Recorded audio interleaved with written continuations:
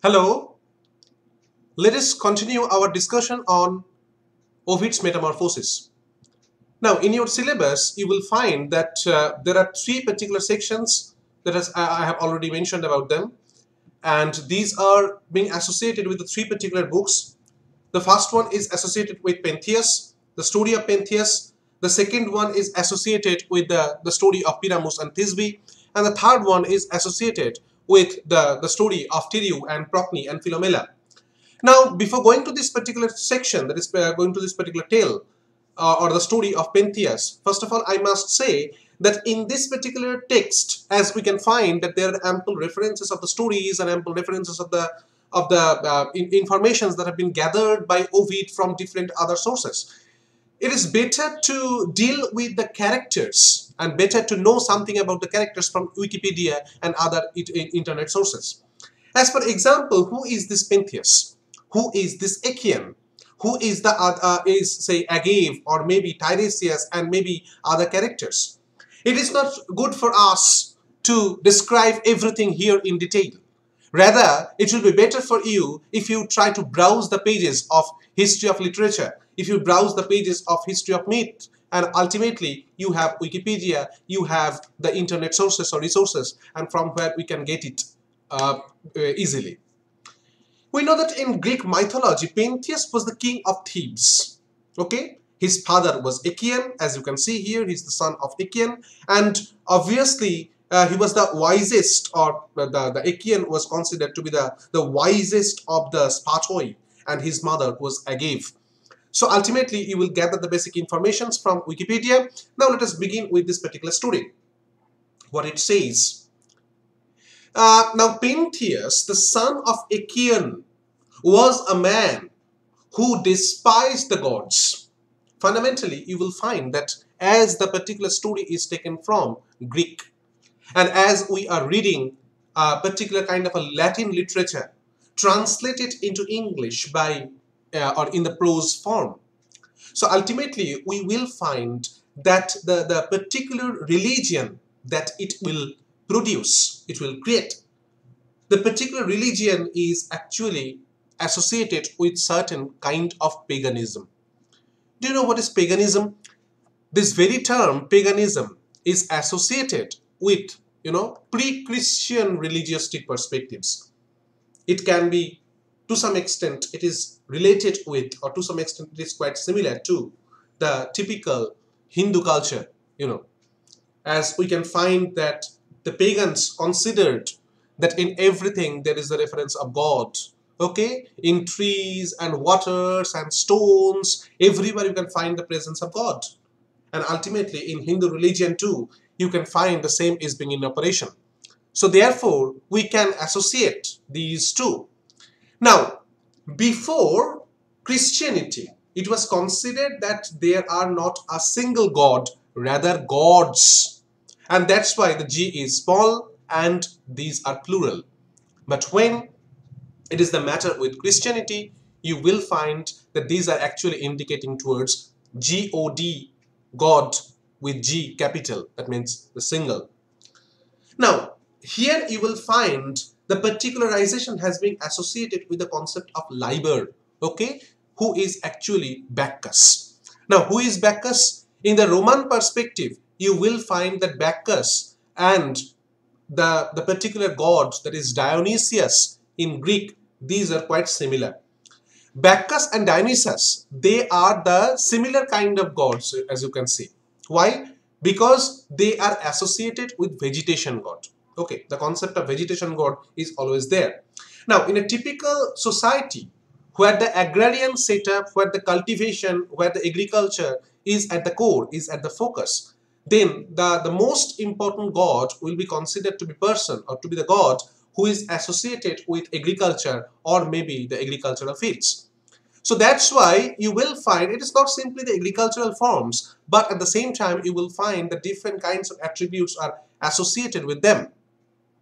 Now, what I'm trying to suggest here, that in this particular story you will find the implication of Liber, okay, and maybe associated with the particular follower of Liber, that is Acoitus. So all these things will be described in detail in this particular story. Now, Pentheus, he is the son of Achaean that I have mentioned just now. He was a man who despised the gods. That means, was it associated with any kind of atheism? Or rather, he was related with any particular god and now he is despising Liber. So these will be discussed in detail here. He alone among mortals scorned their prophet and laughed at the old man's words of warning.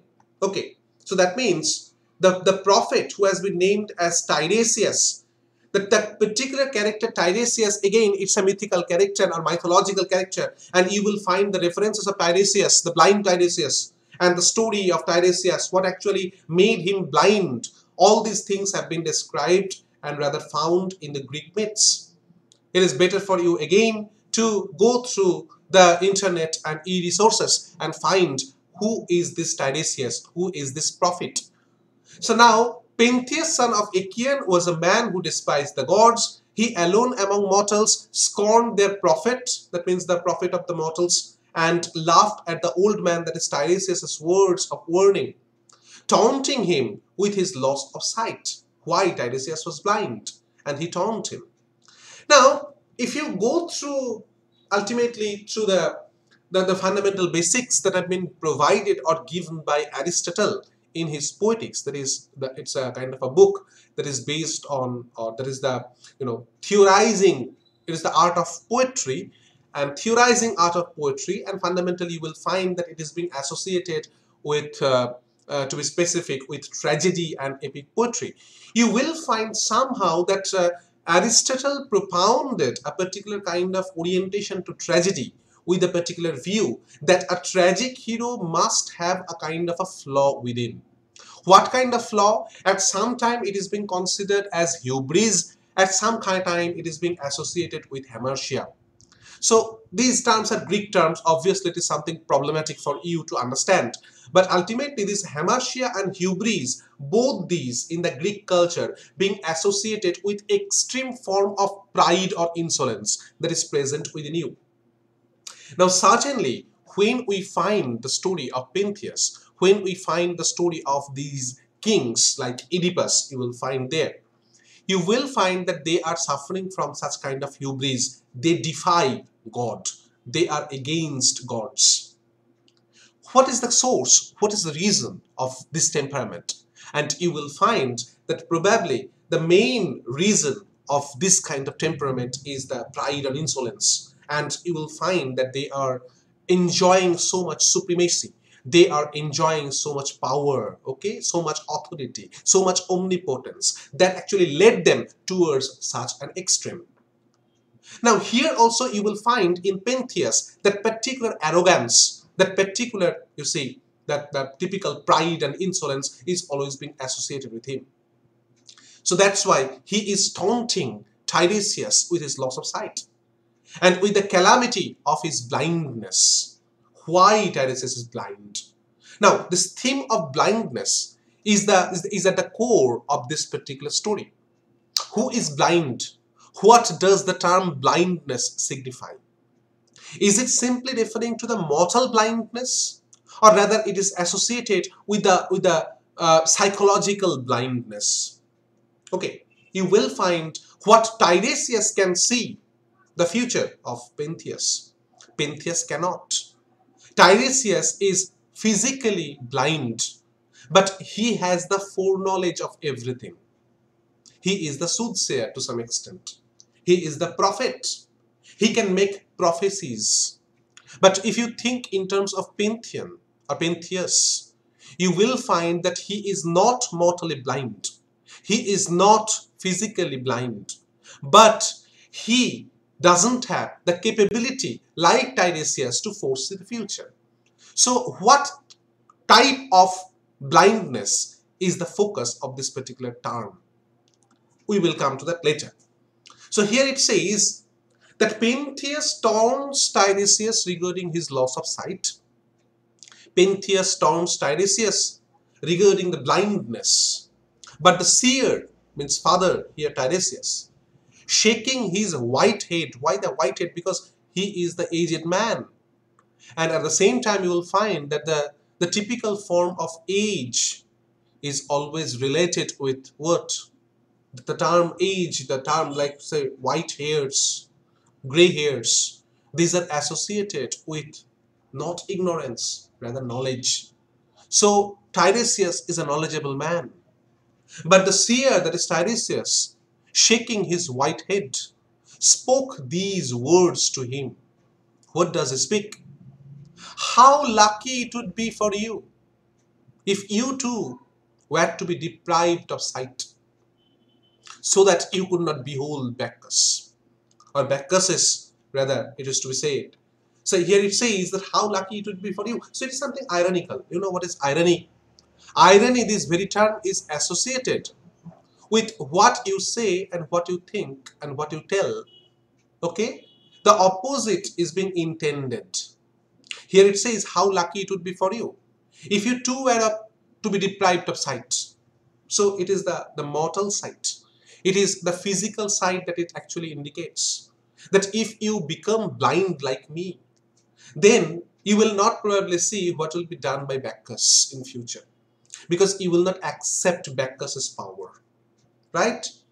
So how lucky it would be for you if you too were to be deprived of sight, so that you could not behold Bacchus. Okay. Sacred rites, or Bacchus' sacred rites. So while you will find that each and every personality, each and every one in this particular kingdom of Pentheus, they are celebrating Bacchus, they are celebrating Liber. Then Pentheus was against him. Pentheus was against the deed of celebration or something like that, the rites and rituals that have been performed by them. For a day will come. So here you can get a kind of a prophecy that have been done by this man, that is Tiresias. For a day will come, and I warrant it is not far off, when the new god Liber, son of Semael, will come hither. So it might be possible that with your arrogance, with your insolence, with your pride, you can bar your kingdom from, celebrating or performing the celebratory rites of Bacchus, R-I-T-E-S. But I do warrant you that the day is not so far when each and every one in this particular country, in this particular kingdom, will celebrate, will take part in the performatory rites and rituals of Bacchus, of Liber, the same one. So for a day will come, and I warrant it is not far off, when the new god Liber, son of Semael, will come hither. And unless you accord him the honor of worship in holy shrines, so now at this present moment you are not accepting. You are not accepting Liber, Bacchus. But unless you accord him the honor of worship in holy shrines, holy temples and so, you will be torn limb from limb. You will be torn into pieces and scattered in 1,000 places, bespattering the woods with your blood, and your mother and her sisters too. So you see, so that is a kind of a description, that is a kind of a thing that have been prophesied by Tiresias here. It says, you will be torn limb from limb. That means if you do not accept Liber and the celebratory performances regarding him, so ultimately your bodies will be fractured and you will be scattered in a different 1,000 places and bespattering the woods with your blood. The blood marks will be everywhere, and your mother and her sisters too. So everyone will take part in this. This thing will come to pass. You will deny the God of his honor and lament that in my darkness I saw all too clearly. So here again, the particular orientation of darkness and illumination, visibility and invisibility, blindness or ignorance and knowledge, these themes are very important and significant. And it is actually being discussed by Tiresias here. Even as he was uttering these warnings, as you see, that means when Tiresias was giving this particular kind of warning, the son of Achaean, that is Pentheus, he thrust him aside. But his words were proved true, his prophecies fulfilled. So at the beginning, at the story, we have been informed that what are the prophecies that have been made by Tiresias and how these have been proved true. And you will find in the next paragraph there, or paragraph onwards rather. Bacchus was now at hand, and the fields were ringing with the wild shrieks of his worshippers. Now, in these stories, as I mentioned earlier, that in these stories, we can find there are ample references of the gods and goddesses and mythological characters who have been associated with divine power and so. Ultimately, if you go through the Greek texts, if you go through the Latin texts and Roman texts, you will find that gods and the human beings, they lived close to each other. The certain kind of distanciation that we do, expect today, it was not being presented in this form of literature. So here, Bacchus, though he was a god, ultimately in these stories, in these texts, you will find that they are being presented as if just like a mortal human being. So Bacchus was now at hand, and the fields were ringing with the wild shrieks of his worshippers. This is called Bacchanalian festival. Okay? So what happens, if you read the anthropological history of the Greeks and also of the Romans, you will find such kind of festivals actually existed, where in the festivals it seemed as if the persons were possessed. In Bengali it is called, a particular term is there, bharota. It was just like that, as if the persons were possessed by Bacchus and maybe by other deity or goddesses. And what happens, in that particular frenzied state, people could behave not according to, the conscience, or rather the typical rationalistic faculty or brain. They behaved wildly. So here, the wild shrieks of his worshippers were generally being associated with the bacchanals, or rather the festivals or like that. The whole populace, the whole population, streamed out of the city, men and women, old and young, the humbly born and those of the highest state, everywhere. You will find that there are, antithetical states have been incorporated. Whether it is the male, it is not gender specific.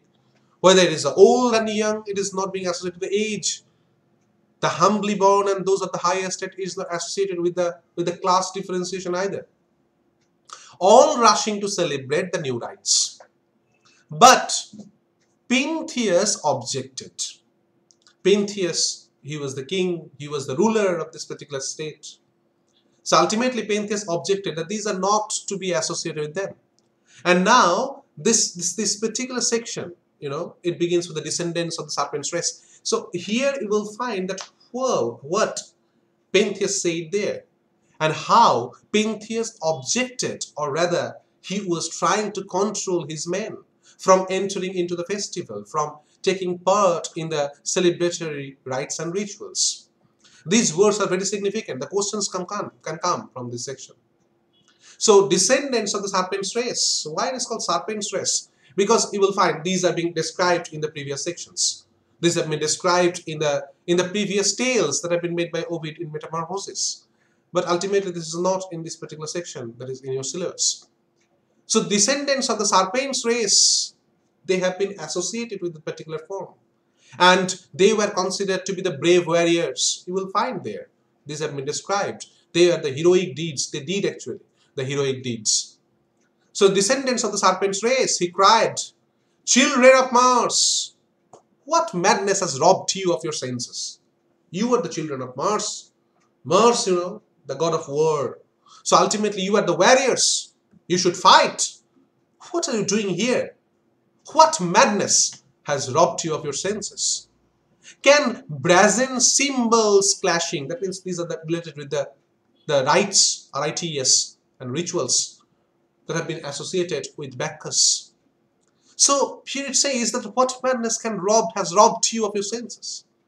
Can brazen cymbals, that is the shameless cymbals clashing, pipes with carving horns, trickery and magic have an effect so great that men who face the swords of battle and heard its trumpets, undismayed, who were undaunted by the ranks of war with weapons drawn, should quail before wailing women and tinkling tambourines?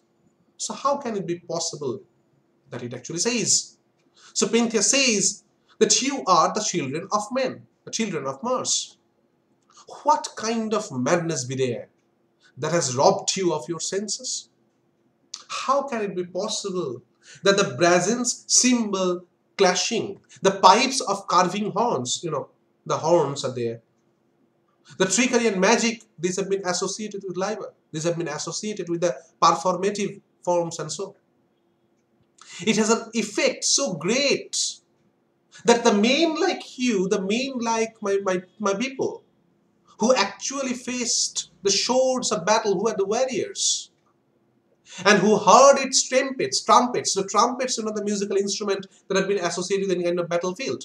When the trumpets were speaking, when the sound comes from the trumpet, it actually situates the beginning of a war. He was, that the people, my people, who actually faced a real battle, who heard its trumpets, undismayed, that means not without courage, who were undaunted, odommo, by the ranks of war with weapons drawn, that means they have faced the war single-handedly and fast-handedly, should quail, that is weeping before the weeping women and tinkling tambourines. So how can it be possible that they can face these kinds of things? That the tambourines are there. These are, the musical instruments like tambourines. These are lower graded instruments, to be specific. Here it says that quail before wailing women and tinkling tambourines and drunken madmen and disgusting fanatics.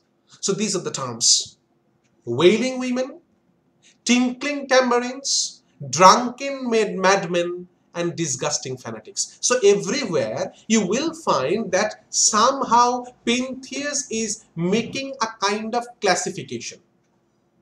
A kind of, as we should say, here is a particular kind of, it must be a kind of hierarchization. What is more powerful and what is less powerful?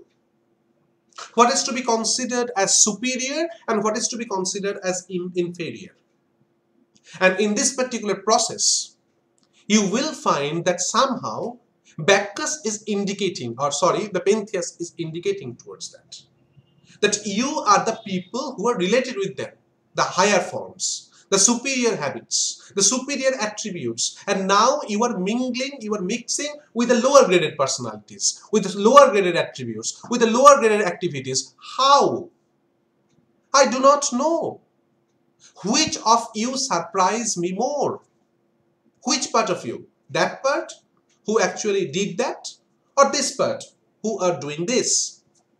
You older men, okay, who after sailing far across the sea and building a new Tyre in this land, a refuge for your exiled gods, now allow it to be captured without a struggle. Or the younger men, who are there? Because in this particular group, I can see both the older men and also the younger men. So which one of you or which group of you is the matters of more surprise to me? Because the older men, after sailing far across the sea and building a new Tyre in this land, a refuge for your exiled gods, now allow it to be captured without a struggle. So you were the older men, you always tried to protect our heritage, you always tried to protect our temperament, and now you are inviting a lower graded god like Liber or Bacchus without any struggle. And there are others, the younger men, those of a more spirited age, nearer to my own, who should be wearing helmets, not garlands. Now you are taking part in the celebratory formations. Now you are taking part in the ritualistic performance and wearing garlands. But it is not the time for you to wear garlands. It is the actual time for you to wear helmets and fight. And you should carry martial arms, not back-kick wands. So there is the difference. Remember your parentage. Remember your father. Remember your forefathers. I implore you, and show the spirit of that serpent who, one against many, destroyed them all. So this is actually being associated with their parentage, with their forefathers, with their fight, with their temperament, with their warriorship, and so. He gave his life for the sake of a pool and a spring of water. So these are the parts of the previous stories. He gave his life for the sake of a pool and a spring of water. Do you, by defeating the foe, defend the honor of your name? Okay? Or, he slew men of valor. So ultimately, you should follow him altogether. Here it says, you then must root this feeble enemy. Who is this feeble enemy? The feeble, weak enemy is Liber, because the new god is entering into the field. And so, maintain the glory of your fathers. If Thebes is fated to fall so soon, how I wish that gallant foemen were bringing down her walls with their engines of war, that the roar of flames and the din of battle were sounding in our ears. So ultimately, if it is being destined, if the destiny is that Thebes is fated to fall so soon, how I wish that gallant foemen were bringing down her walls with their engines of war. The reason for Thebes' fall must be in the battlefield. It is not because a lower graded god like Liber or Bacchus comes there, and just because of him that each and every personality is being ascribed, or they are related with these particular rites and rituals. They forget everything related to war and something, and ultimately Thebes fall. Such a kind of will be the matter of disgrace, and I don't want this to happen. So he continues in this particular fashion. So here he says, if Thebes is fated to fall so soon, how I wish that gallant foemen, that is my enemies, gallant personalities, they're bringing down her walls, that is the walls of Thebes, with their engines of war, with the weapons and the cannons and like that. That the roar of flames and the din of battle were sounding in our ears. That means when I would experience, yes, the Thebes is falling at this moment. Even at the last moment, I could hear the sound of the war itself. We are the warriors. Each and every moment, I am also expecting the different kinds of sounds of war, different kinds of, tussles will go on. It is not in this particular type that Thebes is going to be destroyed. So what are the other things that Pentheus is speaking here, and what happens to him at the end? We will continue this in our next lecture. Thank you.